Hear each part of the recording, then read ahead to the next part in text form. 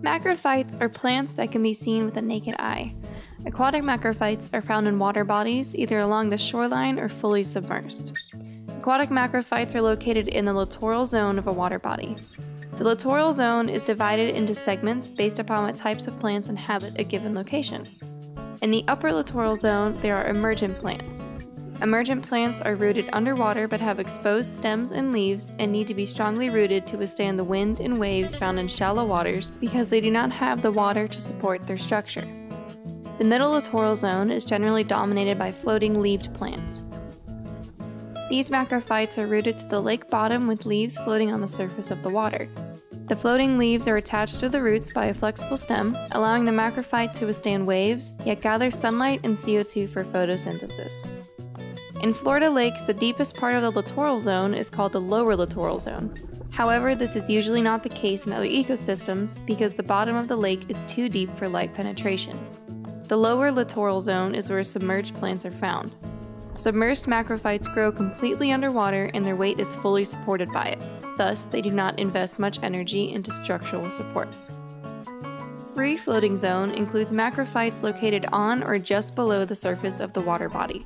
This allows them to withstand waves but could be blown up by the water by strong gusts of wind. Aquatic macrophytes hold great importance because they provide habitats for a variety of species, such as fish and invertebrates. They also stabilize soil and promote sedimentation by reducing water circulation, allowing decomposition of fine sediment and retaining coarse particulates of organic matter that would otherwise be in the water column.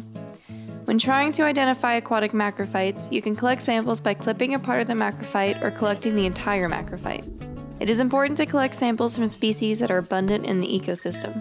Macrophytes can be identified using a dichotomous key. A dichotomous key consists of a series of choices that lead to the correct species. It is also important to note that you need a flowering specimen to identify it to the species level.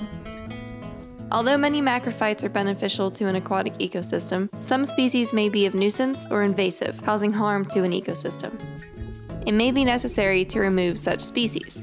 There are multiple methods used to remove nuisance macrophytes, each having their own advantages and disadvantages. The four categories of aquatic plant removal include physical removal, biological control, chemical control, and habitat alteration. Physical removal consists of manually removing the species from the ecosystem by hand or with a machine.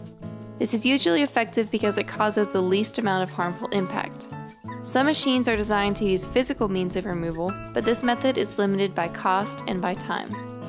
Biological control involves introducing a select species, such as a fish, insects, or pathogens, that are used as a tool to manage or eradicate the targeted macrophyte. Oftentimes, the introduced species will also eat macrophytes not targeted for removal. While this method can be effective when used properly, it could possibly introduce a harmful species into the ecosystem, causing more damage. Chemical control involves the use of herbicides. This method is very effective at completely removing a species, but it is expensive and may cause irreversible damage to an ecosystem if not properly executed.